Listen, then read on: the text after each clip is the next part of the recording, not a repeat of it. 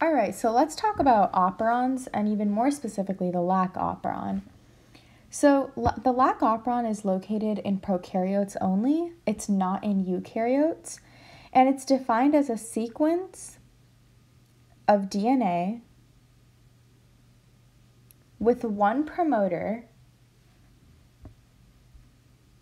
and multiple genes. If we draw this out, this can be my DNA sequence, and I'll have my promoter next to several genes. So here we'll have gene 1, gene 2, and gene 3. And since these genes are located right next to each other, we're going to call them structural genes because they code for proteins with similar functions.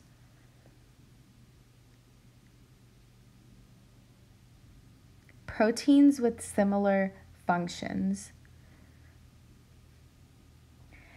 And so this allows for efficiency in our body because it means that RNA polymerase has to bind to one promoter only in order to transcribe all 3 genes at once.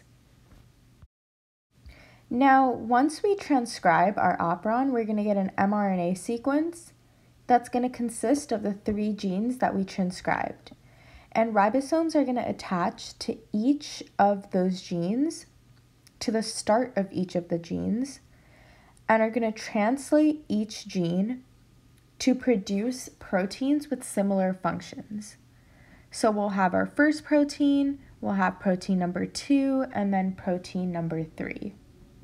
And because this one mRNA codes for multiple proteins, we call it polycistronic.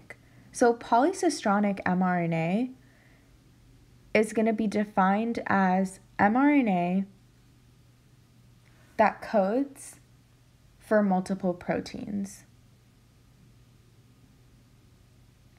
And this is different from normal mRNA because typically you'd get one mRNA coding for one protein and another coding for another.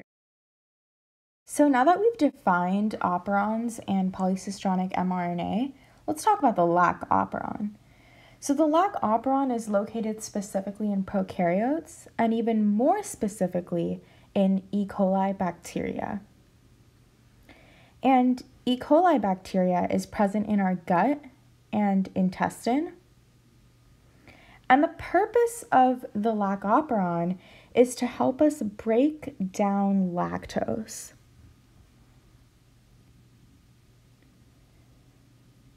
So when you split apart lactose, you're going to get glucose and galactose. And what's special about this is glucose is a great source of energy. It's perfect. Our body can use it in glycolysis to get ATP.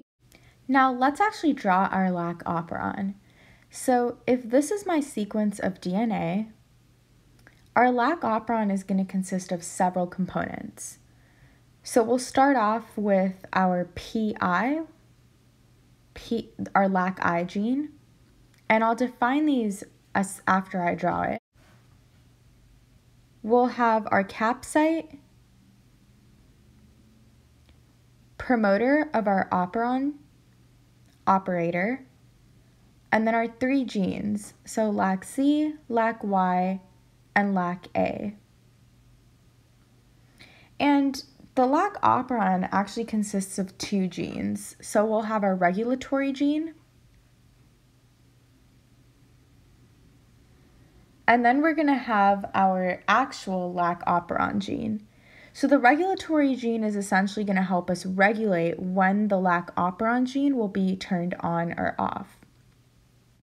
And the components of the regulatory gene are a promoter, and then the actual Lac I gene that it's going to transcribe. So when RNA polymerase binds to the promoter, it's going to transcribe the Lac I gene and then produce a 5' to 3' mRNA that's going to code for the repressor protein.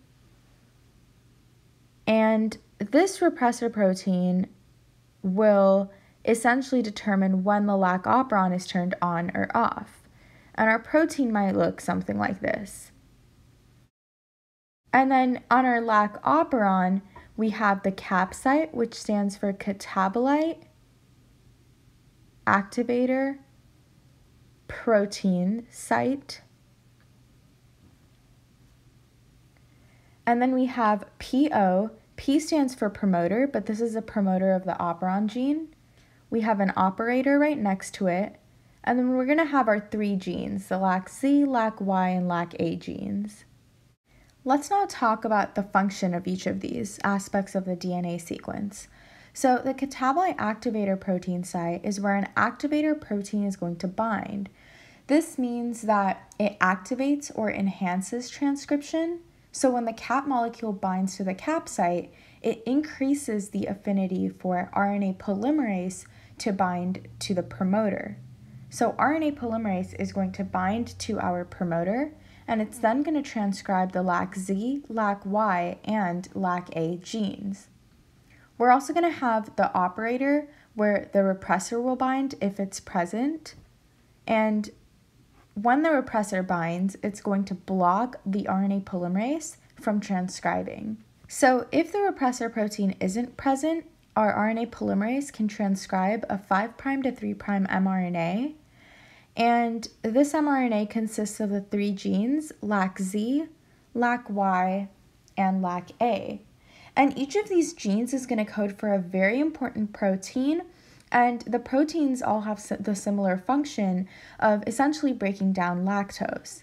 But more specifically, LAC-Z is going to produce beta-galactosidase, LAC-Y produces galactoside permease, and LAC-A is going to produce trans-acetylase. And each of these proteins have very important functions. So beta-galactosidase is going to help us break down lactose. Galactoside permease is going to help us bring the lactose into the cell.